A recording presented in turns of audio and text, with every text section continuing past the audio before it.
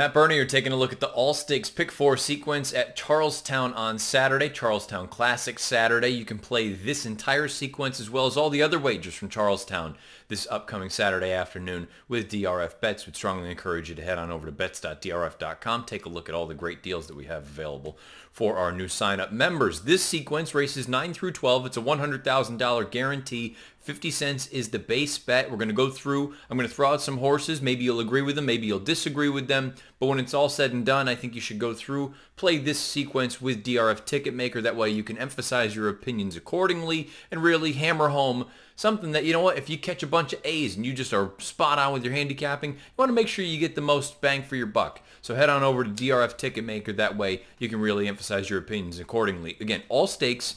Races 9 through 12. I'm going to go through. We'll start off with the 9th race. It's the Russell Road. $75,000 is the purse. 7 furlongs, which is 2 turns at Charlestown. I'm going to look at 3 horses in particular, the 1, the 2, and the 5. The 1 is Clubman.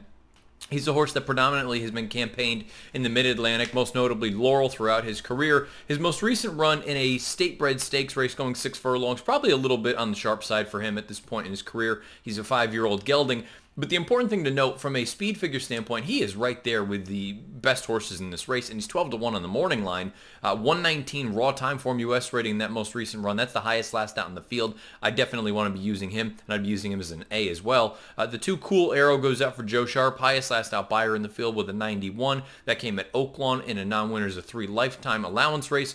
There's a part of me that looks at him and says, I don't totally trust him.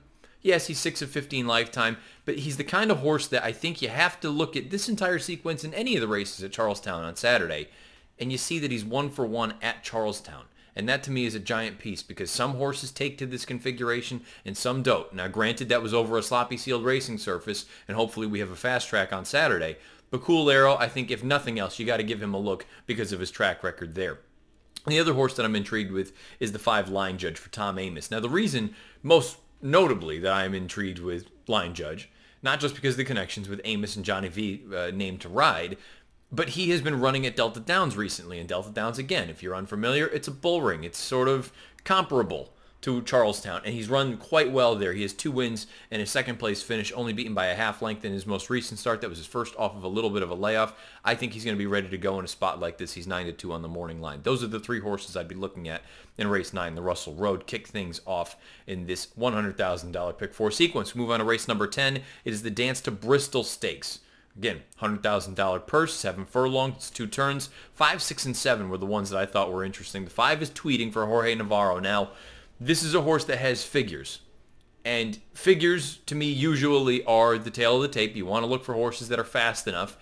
But there is always that piece in the back of my mind that I look at it and say she's 2 of 17 lifetime and 8 times second or third.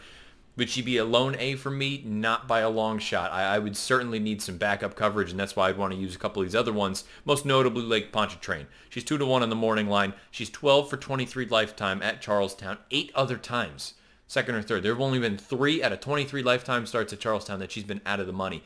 I think she's rock solid. She's coming into this in good form. Won that first start off the bench. I just think she's in many ways the horse to beat in this spot. 2-1, if you can get that, that might be worth a win wager as well. And if you're looking for a little bit of an added price, I think the number 7, Timeless Curls, is interesting for Dale Capuano. Now, there's no guarantee that she runs here. She's cross-entered at Laurel on Saturday. They've got a big day of racing as well. I just feel like when you look and see what her 3 most recent runs, one was at 7/8, one was at a mile and 16th, one was at a mile and 16th over a muddy sealed track. I think all 3 of those races were quite good. And I know maybe she didn't pass the test in that Maryland racing most recent start, but 2 starts back she won that stakes race very impressively. I liked her that day. I think there's a real scenario where she continues on that sort of trend if she runs here. Now again, the configuration's a little bit on the wonky side for her. She's never encountered this, but if she does go here, I think she's got a big chance at a very, very square price, 10-1.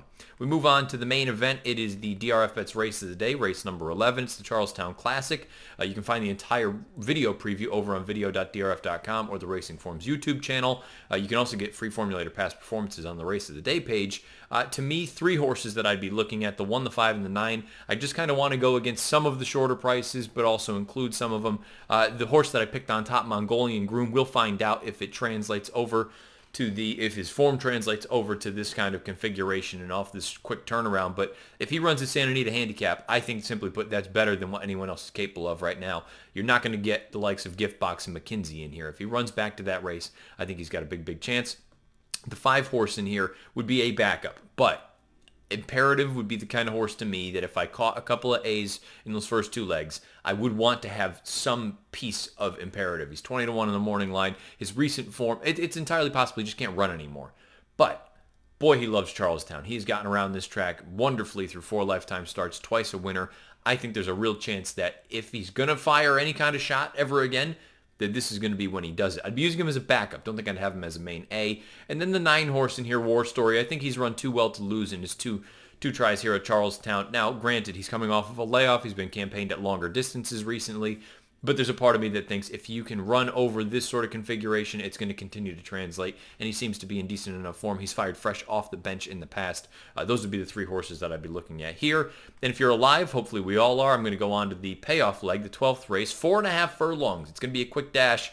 This is the It's Been Too Long. It's a state bred race for fillies and mares. 3, 5, and 8 for me. The 3 CR Cases Legacy. Just based on that most recent run, I thought it was fast enough from a buyer standpoint, from a time form standpoint. The raw 90, the 56 on the buyer scale, both of those numbers put this one right there. The 5 is the horse that they're all going to need to beat. That's Parisian Diva. First start off of the bench, came back and just whistled. Went out there, won by more than 6 lengths. 101 time form U.S. rating and a 59 buyer. Again, I've brought up the 20-point sort of differential. There's a real scenario where that 101, if you believe that, then that buyer could be closer to an 81 as opposed to a 59. And if that's the case, boy, you're talking about a horse that just lays over the field. We'll find out if that's sort of the more accurate number, or if the 59, you tack 20 onto that, you're looking at a 79. That's at least more in the ballpark of what she's done in the past. But that was her first start as a 3-year-old. There's no reason to think that she couldn't take a big step forward there. She's 7-5 on the morning line. If you're looking for one other horse to throw out there, how about the 8? Nice and broad. Again, from a buyer's standpoint, she's on the light side, but the time form ratings are solid. Broke the maiden most recently. Granted, in gate-to-wire fashion, it seems unlikely she'll make the front here. But at 12-1, she's one that maybe you want to use as a backup because they're all going to need to beat the 5 Parisian Diva. In the payoff leg of this $100,000 guaranteed pick 4 sequence at Charlestown on Charlestown Classic Saturday. Again, the race 9 through 12, that is the sequence in here. You can play it on DRF bets. I'd encourage you to play with DRF Ticket Maker. Get down, get involved with this fun sequence. Race number 9, the kickoff leg of this 50-cent $100,000 guaranteed pick 4 sequence. The Russell Road at Charlestown, race number 9, is 4:29 Eastern on Saturday. Good luck.